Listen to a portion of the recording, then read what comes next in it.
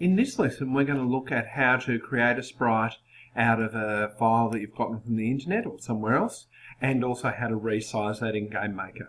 So I'm going to create a new sprite. So right click and create, and I'm going to call it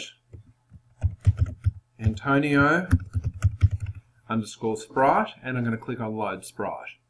This time I'm just going to load a standard PNG file that I've got off the internet and open it up, and as you can see it is much too big to be a playable object on the screen.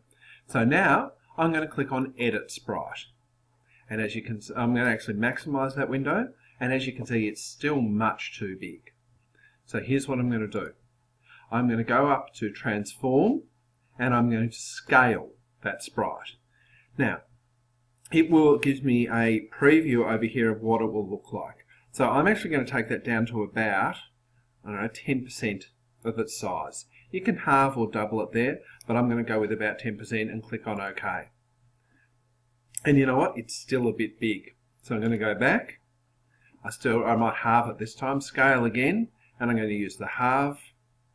So it's still a bit big. Take it down. There we go. Okay, I'm happy with that. And now what I'm going to do, transform and crop. And crop will get rid of everything except the image. So as you see now, I have something that is about sprite sized. So just to recap, in the transform menu you can scale it, and once you've finished scaling it, you crop it so that you only have that bit left. And now I click on the X and OK. And now I have my third sprite, which I have resized from an image that I'd found elsewhere.